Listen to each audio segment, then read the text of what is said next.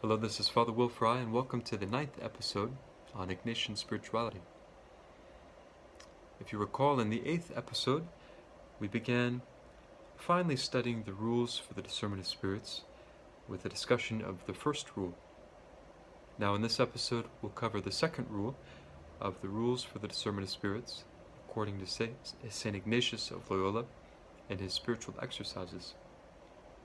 And the second rule, translated by Father Timothy Gallagher in his The Discernment of Spirits, reads, "In persons who are going on intensely purifying their sins and rising from good to better in the service of God our Lord, the method is contrary to that in the first rule.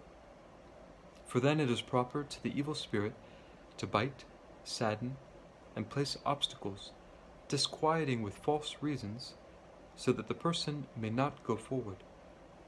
And it is proper to the good spirit to give courage and strength, consolations, tears, inspirations, and quiet, easing and taking away all obstacles, so that the person may go forward in doing good."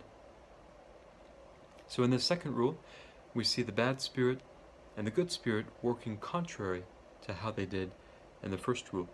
In the first rule, the bad spirit, the devil, demons, fallen human nature, the negative influences of the world, encouraged those in mortal sin to remain in mortal sin or to continue committing mortal sins by leading them to imagine sensual delights and pleasures, encouraging their life of sin. Meanwhile, God, the angels, the saints, the positive influences of the world, bit and stung the consciences of these people, encouraging them to no longer remain in mortal sin, to confess their sins, and to strive to commit mortal sin no more. Now in the second rule, the influence of the bad and evil and good spirits is flipped. And so the bad spirits, the devil, demons, fallen human nature, the negative moral influences of the world, now in souls who are striving to go from good to better in the service of God, no longer committing mortal sin, or at least committing mortal sin much less frequently, and instead only venial sins, the evil spirit now bites, saddens, and places obstacles in that person's way, trying to tell that person a life lived for God is too difficult, or impossible, or is unpleasurable, or is not worthwhile. And so the evil spirit puts obstacles and gives false reasons to that soul as to why they ought to stop their striving toward holiness and toward a life in service to God. Meanwhile, the good spirit, God, the saints, the angels, and the positive influences of the world encourage, strengthen, console, inspire, and quiet that soul, easing and taking away all obstacles from them to ensure that they continue on their path toward holiness, on their path toward growth in their spiritual life, and on their path toward service to God and to neighbor. And so this really speaks of the nearness of both spirits, that the devil and God are always working on the soul.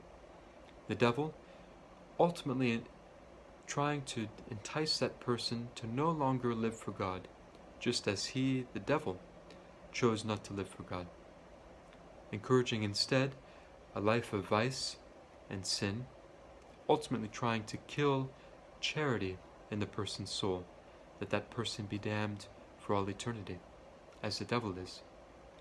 Meanwhile, God is always enticing the soul, encouraging, strengthening, attempting to bring that person toward greater sanctity of life, ultimately toward Him, toward God. And this speaks of the love of God for each and every soul. All the rules and regulations of the Church are simply put in place to allow one to live a life in charity, to live a life of holiness, to live a life of true love for God and neighbor, not the false love that the world proposes, but a love that takes one's will and that requires suffering, which we see exemplified perfectly on the cross of Jesus. Jesus willed to give up his spirit for love of us, to free us from sin, and to allow us entry into a life lived in God, even now, in order to then live with him forever in the life to come.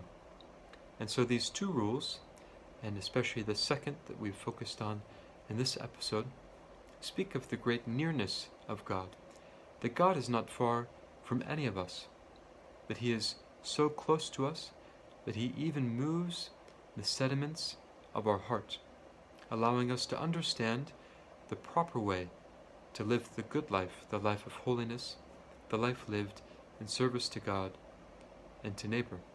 And God will encourage this life, granting us strength, granting us consolation, encouraging us to live for him and others. Thank you for joining me in this episode.